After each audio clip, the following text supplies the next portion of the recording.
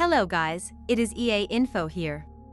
If you are not familiar with our channel, here we discuss technology and life hacks for the improvement of our lives. Today we're talking about the different types of cybercrimes that are affecting individuals, businesses, and organizations around the world. The rise of the internet has brought about new opportunities and advancements, but it has also made us more vulnerable to cybercrimes. Before we start, please check out our previous video about cybersecurity, so you will have more understanding of today's video. Let's take a look at the most common types of cybercrimes and what we can do to protect ourselves. Phishing. This is one of the most common types of cybercrime.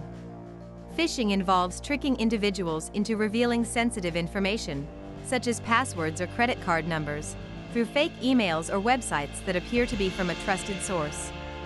To defend yourself from phishing, it's important to be cautious of unsolicited emails and to never click on links or download attachments from unknown sources.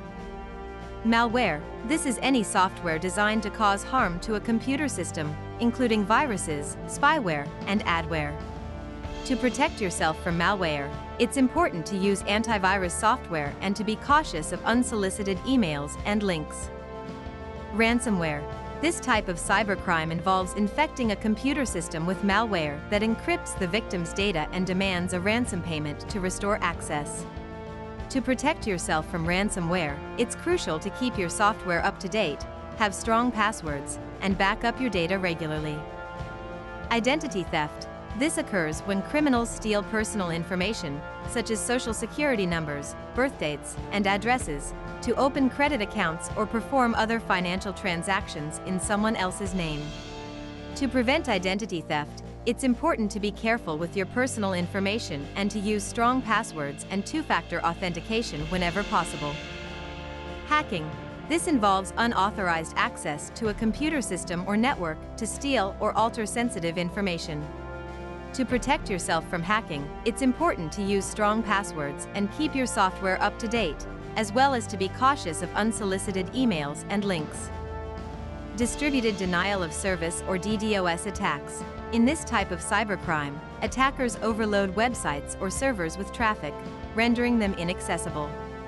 To protect yourself from DDoS attacks, it's important to use a reputable web hosting service that has robust security measures in place.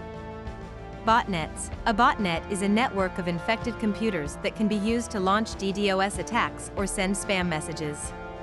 To protect yourself from botnets, it's important to use antivirus software and to keep your software up to date.